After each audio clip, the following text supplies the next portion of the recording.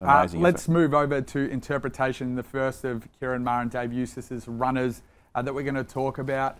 Obviously, it's a horse that failed to finish last year, had wind issues in the Melbourne Cup.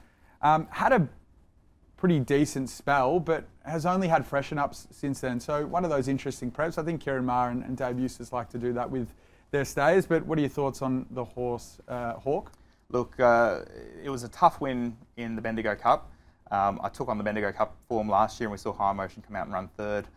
But really, look, he did everything to throw that win away at Bendigo.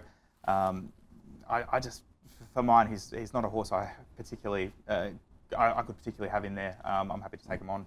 Got to be wary of the stable. That's the only concern there. Oh, look, if he was trained by Bob down at Kyneton or somewhere, he wouldn't be talking about him. No, but they've got such. He's one of the lightest race horses in the Cup as well, so he's definitely got upside. I can see him running okay. I'm just scared to take 𝗃𝗏𝗃𝗃 on in any grand final. Yeah, fair enough. I think weight's a massive thing. I can't wait to talk a little bit about the Melbourne Cup weights. Obviously, there's a few top weights that are heavy, but pretty even down the bottom of the list. Chances are you're about to lose. For free and confidential support, call the number on the screen or visit the website.